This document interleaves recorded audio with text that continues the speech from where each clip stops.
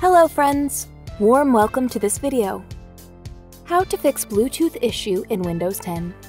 If you are facing Bluetooth issues on your Windows 10, then there may be many reasons behind it.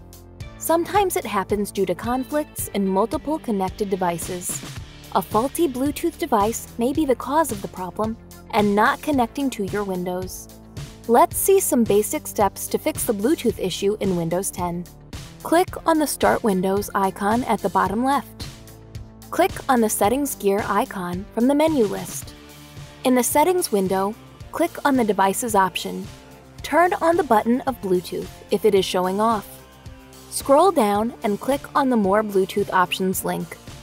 In the Discovery section, select the checkbox of Allow Bluetooth devices to find this PC.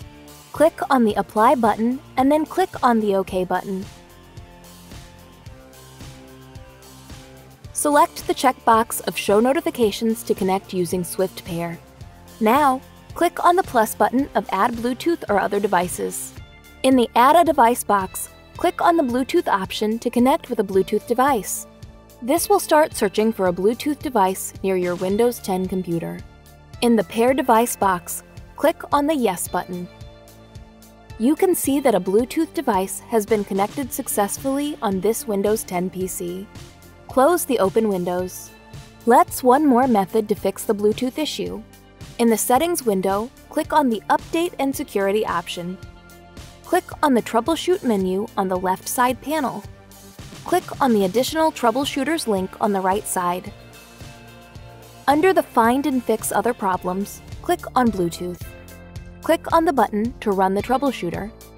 Windows will start detecting any Bluetooth issue and fix that automatically.